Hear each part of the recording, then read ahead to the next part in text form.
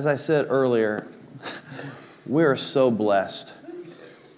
You know, there's people that we see in our world that without limbs, they're born without speech, they're born without sight or hearing. We're really, truly blessed that we have all of get up this morning and worship God another day. Amen? I never want to get to the point where my pride gets in front of me being humble enough to say that this is your day, Lord. I want you to live through me. I don't want to live through myself because I know how selfishness is. I know what selfishness gets me. I know that when I live my day for myself, I know where I'm at and how that ends, and it doesn't end well. Amen?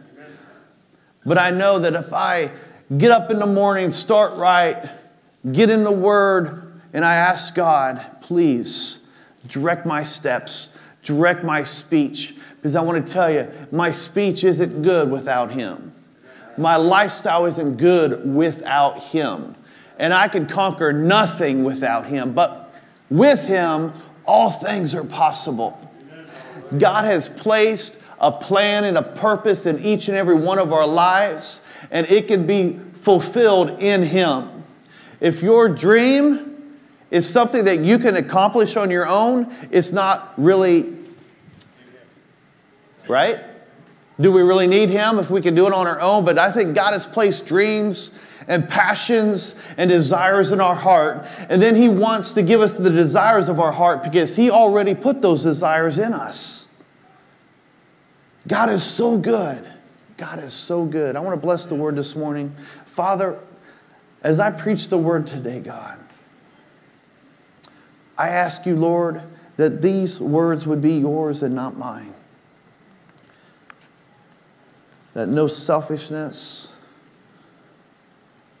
would be involved, God. But you would speak through me. Holy Spirit, in Jesus' name, amen. Amen.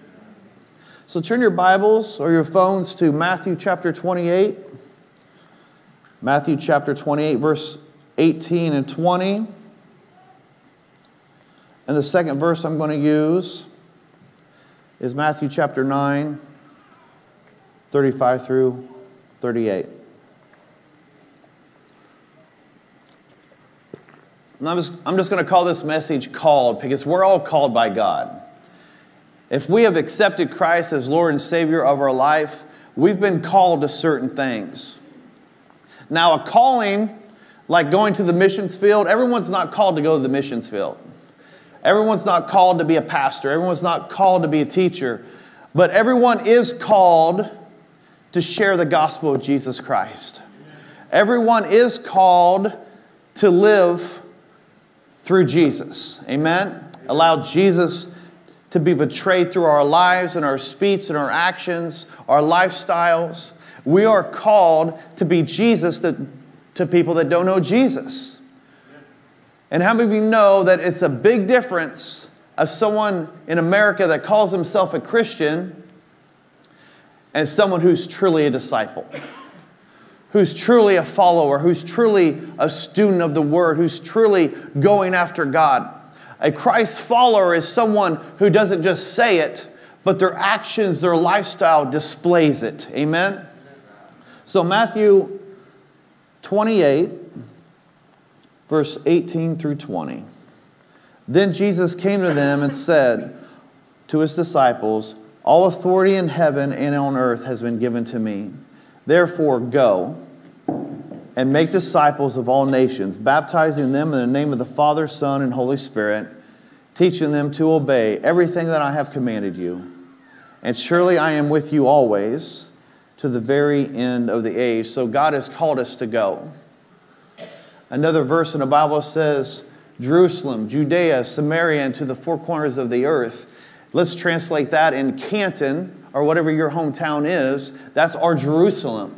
So we're called to go make disciples in our Jerusalem, in our hometowns, in our communities, and inside the building and outside the building. Amen? I have a real heart for evangelism. I want to see people that are completely lost that are in the pit cry out to Jesus and watch Jesus rescue them from the hell that they're in.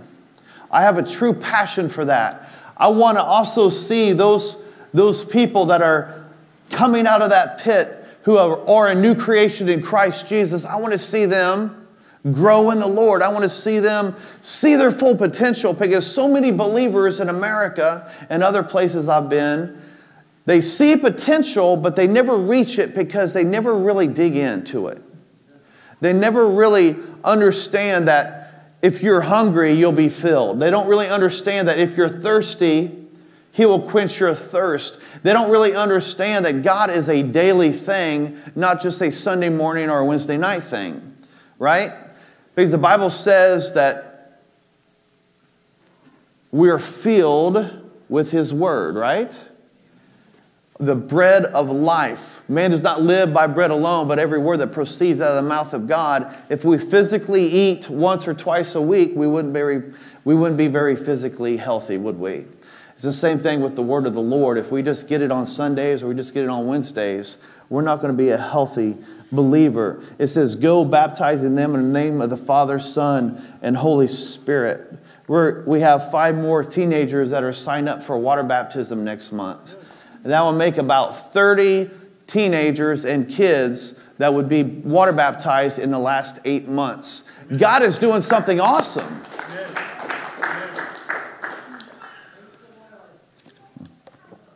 I think that making disciples is very important, but more important is we need to make disciples that make disciples. We want to reproduce, but we want them to reproduce. Amen. We don't want addition, we want multiplication in our church. Amen. We want people that know that they love Jesus and they know that they have to share it. And they can't help but share it because God has blessed them so much. Amen. So we want to make disciples that make disciples. Matthew 9:35 through 38. Jesus went through all the towns and villages, teaching in their synagogues, proclaiming the good news of the kingdom and healing every disease and sickness. When He saw the crowds, He had compassion on them because they were harassed and helpless, like sheep without a shepherd. Then He said to His disciples, the harvest is plentiful, but the workers are few. Ask the Lord of the harvest, therefore, to send out workers to the harvest field. Numbers are important to God. I just want to remind you that there is a book in the Bible, and its name is Numbers. So numbers are important to God, not for people in pews or seats, but every number represents a heart, a soul. Amen? Amen? Body, soul, and spirit. We need to realize that every hand we shake has a heart behind it. Amen? Every person we talk to has a soul. Numbers matter for the kingdom of God because we want to take as many people as we can with us. Amen? Ignite Youth are reaching Canton and the surrounding communities. I just want to read a list of people or of teenagers that come to Ignite Youth in different communities. So we understand that Canton, right? But we also have Norris, Farmington, St. David, Dunfermline, Lewiston, Cuba, Elmwood. That's pretty close, right? Then we have Marietta, Liverpool, but get this. We also have Hannah City, London Mills, Astoria, Ellisville, and Browning. Browning. Amen? That's God. We're reaching Central Illinois with the gospel because people see that something is going on somewhere. They want to be a part of it. People, I want to tell you that people are attracted to the Word of God, and they're attracted to the presence of God when something exciting is happening. God is doing something exciting at Canton Assembly, amen? God is doing something exciting at Canton Assembly, amen? Amen. Amen. As I said, there's 5 more teenagers signed up for water baptism, but last Wednesday, a student came to Brandy and I shared a message. So when we were in Tennessee, we went to Little People Wrestling. You know, Little people wrestling. And it was like the best thing I've ever seen in my life. It was so awesome. They put on a great show, right? So the message Wednesday was Jacob wrestling with God. And when teenagers and people can get a hold of this message, that, if we go through our lives and we go through the motions, we don't really change. But if we get to a point where we say, God, I'm not going to let go of you until you bless me.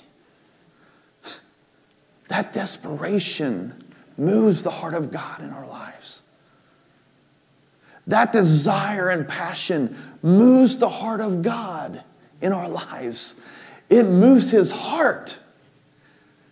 God will transform our lives if we're willing to say, God, I don't want to let go of you until you touch my life. Jacob walked away with a limp and it changed his life. He never walked the same. He was never the same, and my illustration was that you will never be the same when you experience and encounter God like that. Amen. Amen. You'll never experience that with going through the motions, not getting plugged in, not getting interested in it. But if you get to a point, whether it's a good time or a bad time in your life, where you just finally say, you know what? I'm tired of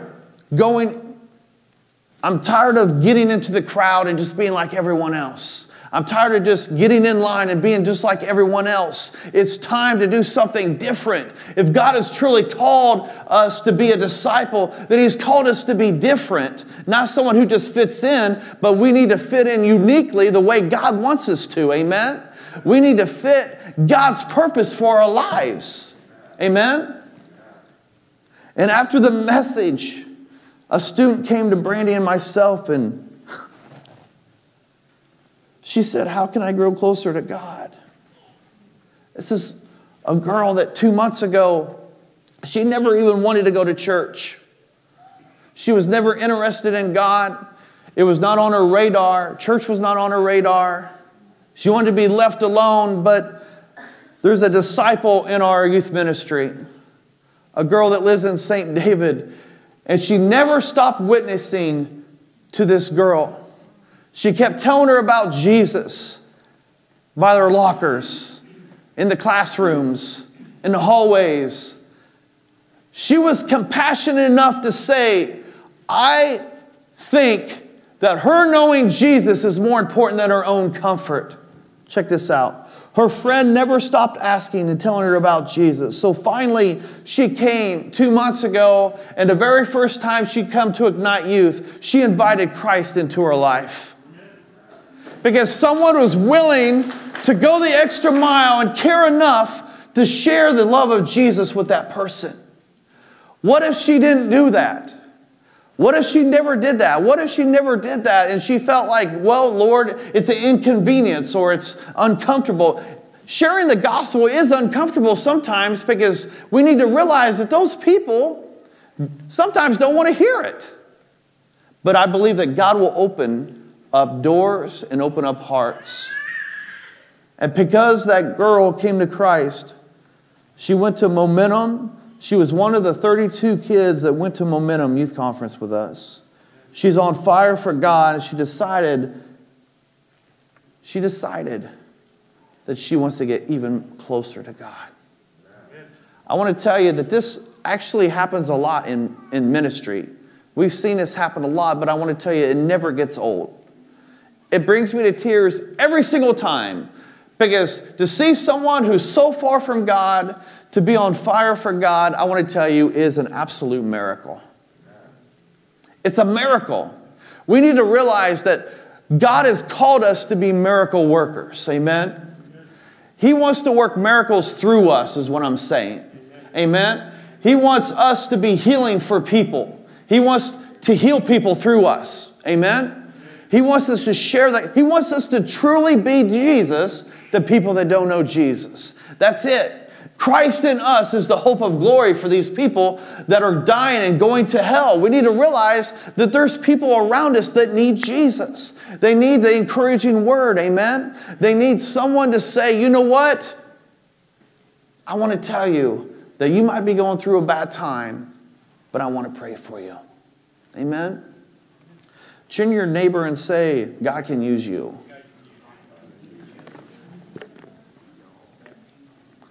So if you haven't noticed, there's puzzle pieces on all the chairs. The message I gave to you last time was about everyone is a piece in God's puzzle, right? All of us together make a complete, beautiful picture. So I forgot the puzzle pieces last time, so I wanted to do it this time. But this is how it illustrates. You are a piece, a part of what God is doing in the kingdom of God and in Canton Assembly. Each and every one of you are important. Amen? Amen. There's not one of you that's less important or more important than the person beside you. Amen. In fact, you all are more important than myself. Because you need the recognition, not me. Amen? Because if it wasn't for you, our church wouldn't be built up. Let's just be honest. And I tell the youth, I said, this is your youth ministry. They're the ones that are inviting their friends, not me. I mean, I do invite people, but we can't be effective if I'm doing everything. They are actually the evangelists. They are actually the disciples. They're actually what you would call leaders. Amen? I don't believe in the term helpers or workers in the kingdom. I believe they're leaders. God has called us to be leaders in the kingdom. Amen? If we're a disciple of Christ, He's called us to be a leader. That's all there is to it. It doesn't matter if you're introvert, extrovert, or anything in between. It doesn't matter what your personality is. God has called you to be a leader in the kingdom, and we all have a place. We all have a piece, right? We all have ownership of what God is doing because He lives inside of us. Amen? So no one should feel less important or they just come and they're pew sitters. I want to tell you that God's never called anybody to be just a pew sitter or a chair sitter. Let's just be honest, right? I know I'm the associate pastor, but I still have to say that none of us have been called to just sit on a chair. That's a fact. God has called us to go. He's called us to go make disciples wherever we're at. In our household, for one. In our neighborhoods. Amen? Our neighbors. There's people on our block that don't know Jesus, I'm sure. There's people in your life that you go to school with or you work with that do not know Jesus.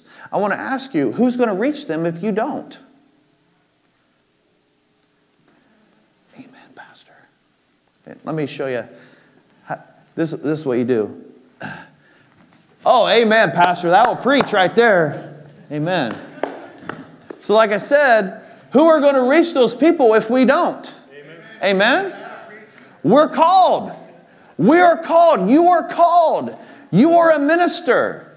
You are a pastor. You are an evangelist. Amen? Amen? You are a teacher. Amen? You are a disciple. God has called you to be a disciple. God has not called us to be on the sideline. He's called us to be in the game, being active. Amen? Amen?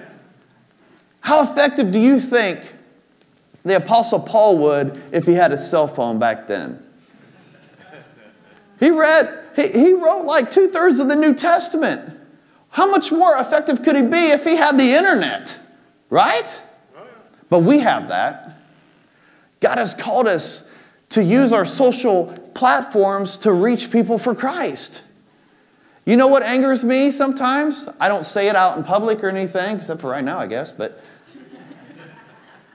people use social platforms to complain. People use social platforms to basically spill out their political views. As a disciple, we need to be more focused on that person's soul and where they're at with Jesus more than what their political view is. Amen? Can we be honest? Those people's souls are more important than us complaining about the restaurant we went to last night. And I know that you can only do so much, but I want to tell you, this is not bragging or anything. I just want to tell you that I just want to reach as many people, and I want our website to reach as many people as possible. When we first came here, I wanted to reach people. Amen? We all do. Our church website, our Canton Assembly, had about 280 followers. So what I did is I went on there and I invited every one of my friends to like Canton Assembly page, their Facebook page. Why? Not because I want to promote myself, not because I want to promote a church, but because I want them to see the verses on their timeline. They might not know Jesus, but every time that we post a positive message, every time we post a sermon, every time that we post a positive word, it's going to be on their news post, their Facebook post. Amen? So I've seen over 400 people like Canton Assembly since I've been here. Why? Because there's 400 more people that are going to see the gospel of Jesus Christ. So I want to invite all of you, if you're on Facebook, to go to invite friends and invite them to like the page Canton Assembly. Why? Because I want to see the gospel all over. I don't know about you, but I have friends that are all over the country. We lived in Oklahoma, Louisiana, and I've traveled coast to coast when I was welding as a combo pipe welder, so I know a lot of people. I want to invite you to invite everybody you know to like Canton Assembly page so they can hear the gospel, so they can hear a positive message, and they can hear about Jesus. Amen? I want to tell you that that's being a missionary too. Amen? Anytime that you give money to a missionary, it's like you're getting that blessing as well. It's like you're going with them. Every time you pray for a message, every time you pray for a missionary, God sees that. God blesses you. I want to tell you that prayer changes you more than it changes what you're praying for. That's what you need to understand, is we are called to pray because change happens when we pray. Amen? Not only does it change us, but it changes the circumstances. It changes the atmosphere. It changes everything because we're saying, God, we're putting this in your hands and we're letting go of it.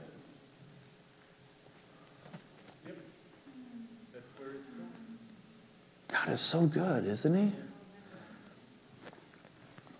You are a piece of Canton Assembly. You are a piece of the kingdom of God. I tell people all the time, because so many, I go to a conference or other places and I talk to other believers, they're so focused about their own church. We should be focused about the kingdom of God. I shared with a pastor one time that, it's about the kingdom. We should have small groups in our homes and invite people that are on our block and not even tell them what church we go to. Because that's irrelevant if they don't know Jesus anyway. We just want to invite them to have a cookout. We want to invite them to have a meal with us. That's why there are so many what you call dinner churches that are popping up over the nation, is because food brings us together. Amen? Can I hear an amen, brother? That's why soon after we started Ignite Youth Ministries, we started Ignite Life Groups, which is our youth ministry in a small group in our home. And sometimes we take that and it turns into 4 different small groups in different areas of our house. Why? Because it creates community. It creates family. So a lot of times you don't get that on Sunday mornings.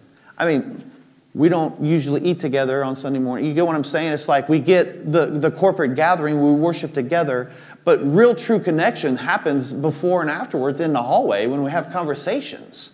We connect with God in here, absolutely, and others, but what I'm trying to say is the true connections with other people is when we spend time with them. Amen? So I think it's really exciting to see people out in the hallways talking and staying after church and really communicating with people, because that builds relationships and friendships. So Ignite Life Groups was all about that. We'll get together and we'll do crazy stuff. Like one night we had a cereal buffet.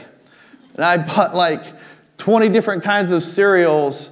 And kids were like excited about that, right? And my son, Caleb, which I don't know where he is, but, oh, is he?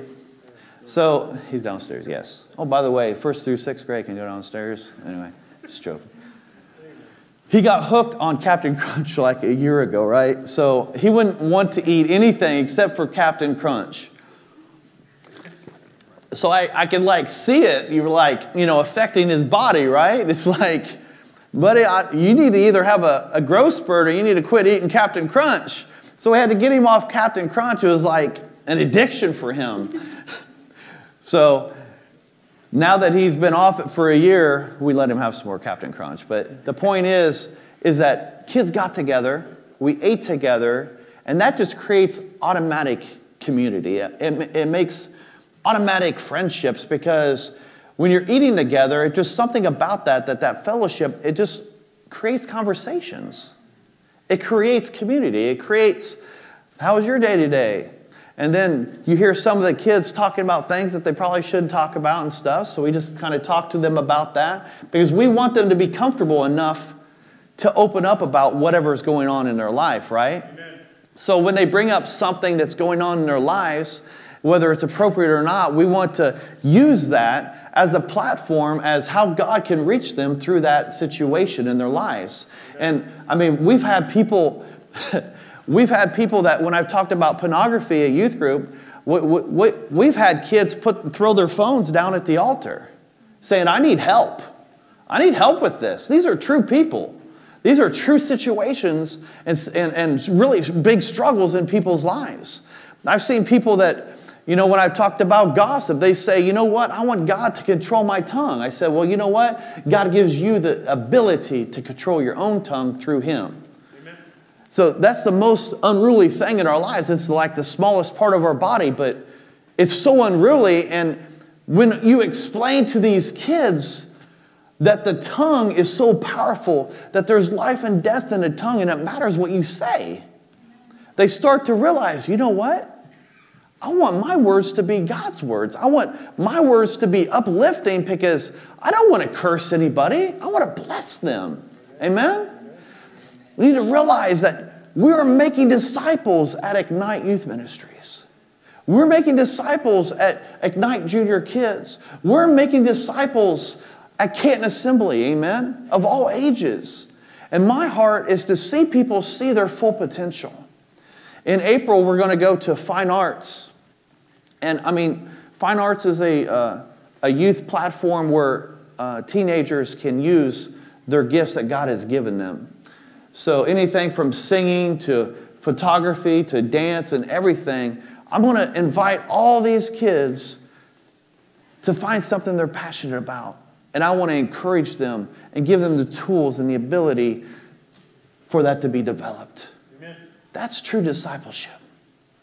True discipleship is to show these kids that even if your parents don't care about you, even if everyone else has turned their back on you, we love you, Jesus loves you, and you always have a friend in Christ. He'll never leave you, He'll never forsake you, and we love you as well. That's what it's about. That's the kingdom. So here's 2 things I want to ask you to do. Number 1, I want you to pray that God will open doors and hearts for you to share Jesus in your everyday life. Pray that God will open doors and hearts for you to share Jesus in your everyday life. There's people in our everyday life that we can impact with the kingdom. Amen? God's going to show you people that need just an encouraging word. God's going to show you people that are hurting. God's going to show you that people need Jesus. Amen.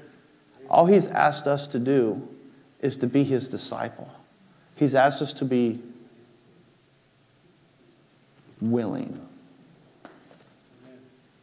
He just wants us to be available. Amen? And number 2, pray that God will show you where you can serve at Canton Assembly. Whether it's an usher, on the platform, not on the platform, whether it's putting salt on the ice, which is very important, by the way. But God has placed one of these pieces in your life. I want you to take your piece home with you. I want you to remember that this is you. And without you, the picture is not complete. Without you, Canton Assembly is not complete. Without you, we are unfinished. You are important. Each and every one of you, I want you to know that you're very, very, very important. Did you hear me say that? Amen. You're very important. Amen? I want to ask you, as Melissa comes forward, I just want to ask you this. What's God speaking to your heart today? What's God speaking to your heart today? I know that before I was on fire for Christ, I know what I would be thinking. I'd be thinking, man, I need to get in the Word more. I'd be thinking, man, I need to witness more. Man, I need to do this. Man, it's not about doing it. It's about being. A disciple is not something that you can be taught on a piece of paper, in a schoolroom, in a classroom. Being a disciple of Christ is a desire. It's a heart thing. It's not a study thing. Though He does want us to study the Word. But that's not all it is, because we see a lot of people that study but don't live it out. If your heart's not in it, it's not going to work. So I just want to ask you, what's God speaking to your heart right now?